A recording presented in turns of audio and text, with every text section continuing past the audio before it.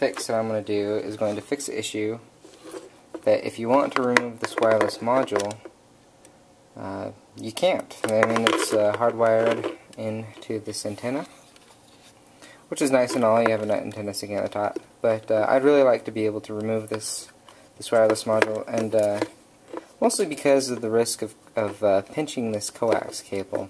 Now, this coax is pretty sensitive to getting pinched when it's this small. Any little kink can break the inner conductor and cause some problems. So, first thing you're going to want to do is open up the open up the wireless module.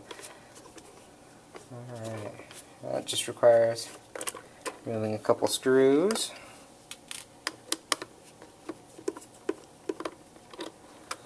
Alright.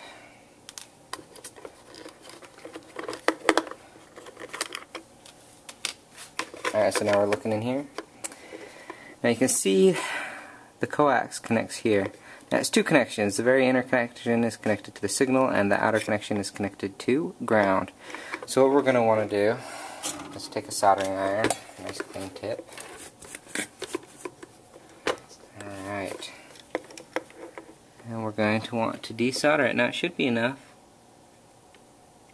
just to touch it. Let's see if we can pull this through a little bit, give us a little more working space. Alright. Now if we just touch this,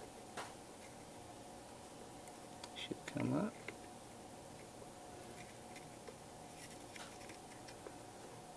Unfortunately, kind of mangled the end of the coax.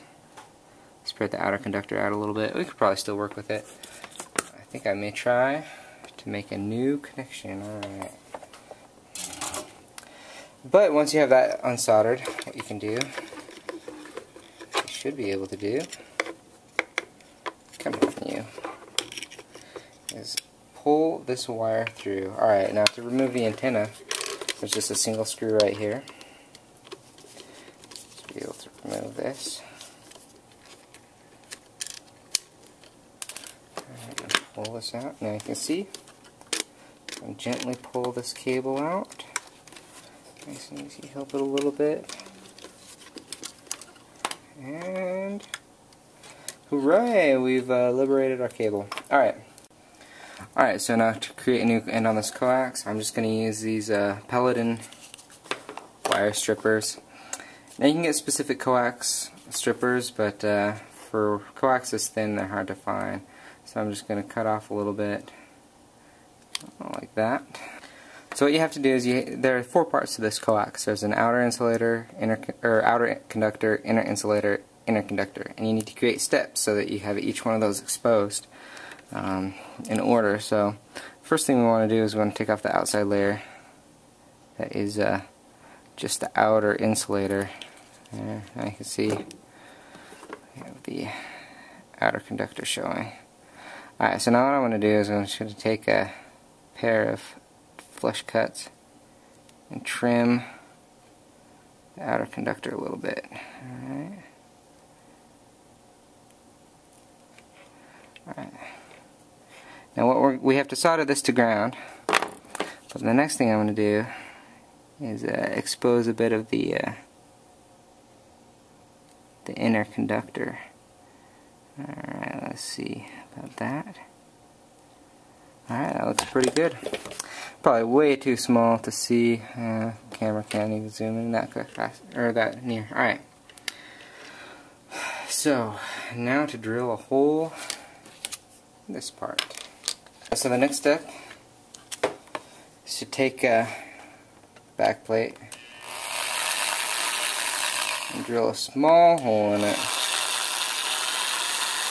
I'm just going to do one big enough for the coax to go through.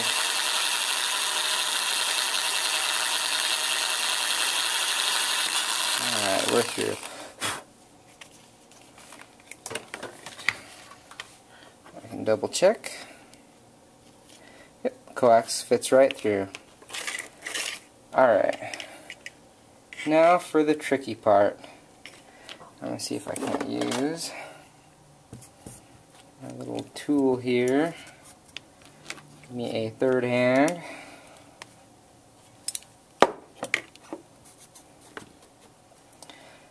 Alright, so now what I'm going to do, I'm going to pre-tin everything, as well as clean up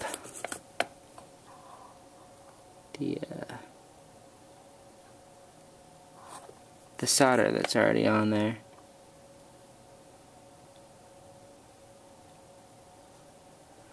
Alright, I probably can't see that, but there's a nice clean solder coating on the outside of that conductor.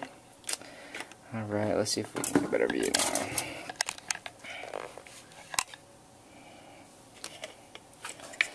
Alright, so what I'm going to do, hold this module in place with my third hand tool. Keep it from moving while I'm trying to solder. Oh, I haven't cleaned it up yet.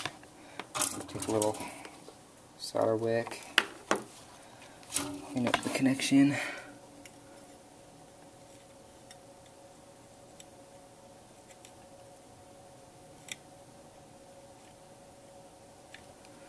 Alright, I need to pre-tin this ground pad.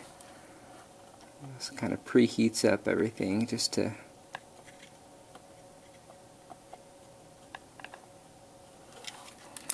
make sure you have a good connection. Alright, now this is the tricky part. Try not to burn myself. This one takes a little bit more soldering skill than some of the other fixes. Something like a microscope or something like that would probably help. Oh no. Now, this module in there is just floating, so I'm going to do something to try to prop it up so that it stays in place. Let's see, what can I use? I'm going to go ahead and support up this bottom PCB with a little bit of hot glue so it makes it easier for me to solder to it.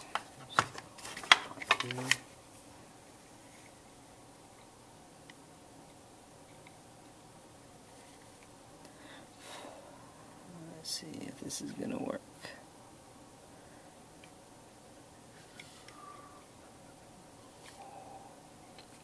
Alright. So what I'm going to do is I'm first going to tack down the signal line to the center. That in place. And then hold down the coax. Solder it. Alright, now that I have it soldered together, I'm going to tack down the coax just to alleviate any stresses on it. And hopefully if there's a problem it can be removed later. Alright. And that should be all that we need to do as far as soldering should be concerned. Let's see if it still works. And look at that, no fiddling with the coax to try to get it to go fit nicely. Still a tight fit, but a lot better. Alright, before we do anything else, I'm going to go ahead and check it.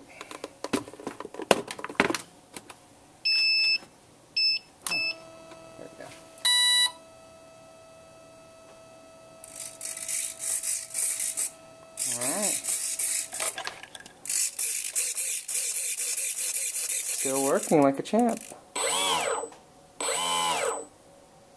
Alright. Now for the finishing touches.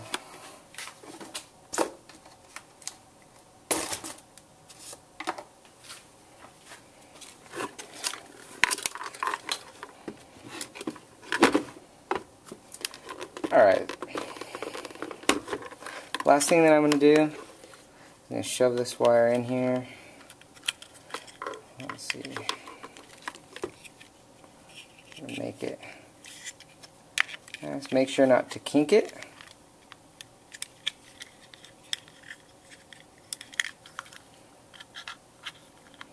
Alright, so that's going to be nice. Just like there. You can see I just have the coax in there all coiled up. Alright. I take my handy dandy hot glue gun and just apply a little bit of hot glue to keep this thing down. Alright. And if I need to with the hot glue, you can always remove it later and put a nicer connector on there. But let's let that sit up a little bit. Alright, so that wasn't too bad. I just got to put the screws in. Let's see, where are those screws? Here they are.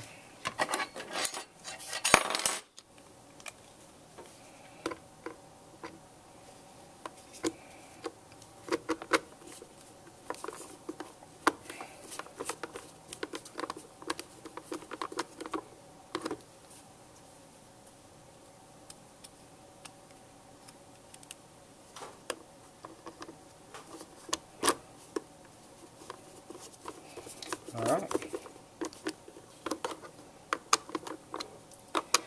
Now if you remember, at no point did I even have to open up the main radio.